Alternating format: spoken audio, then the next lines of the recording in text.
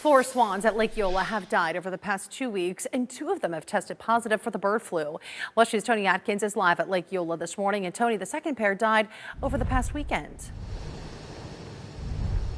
Yeah, Mary, right now we're waiting on test results to see if they died from bird flu as well. Now, what we do know is that 2 swans, one was an adult royal mute as well as an Australian black swan, they've already tested positively for bird flu. 2 black-necked swans died over the weekend, so those results will come in time.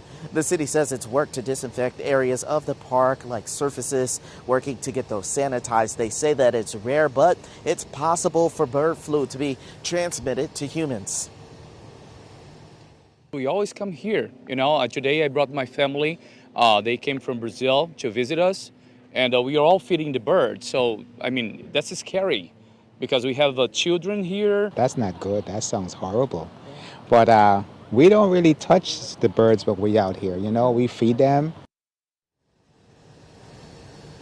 The city says it's best for people and pets to avoid contact with the birds and bird waste. They recommend if you believe you may have stepped in waste or come in contact with it in some form, make sure you take off your shoes at home and clean them. The city says also because the park is so big, they're hoping that the flu can spread so all the birds can gain immunity and all of them can be safe as this continues to spread.